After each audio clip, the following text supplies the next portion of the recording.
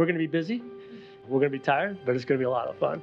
I think as a first-time flyer, there's a certain component of uncertainty that's hard to remove. The training's been incredible, and so I feel prepared. 4, 3, 2, 1, 0. Ignition.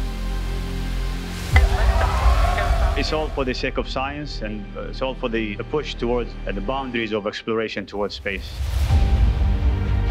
It's everything from fundamental scientific research to looking back at Earth to innovations.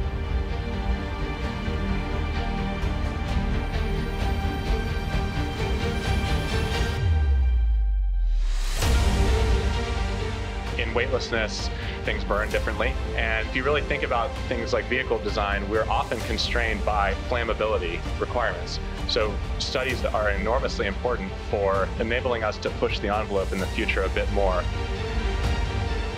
We're going to potentially swab the outside of the space station to try to get a sense of what sorts of biological material might be out on the outside of the space station. And that's relevant for planetary protection when we think about going to Mars. Potentially, we have crew flight tests coming up with the Boeing vehicle, followed by Axiom 2. The fact that we'll have two companies able to provide the opportunity to reach low Earth orbit will change the way we look at how we fly to space.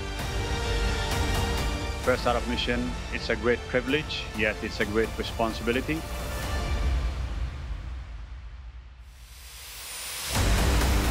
It'll be exciting, that's for sure.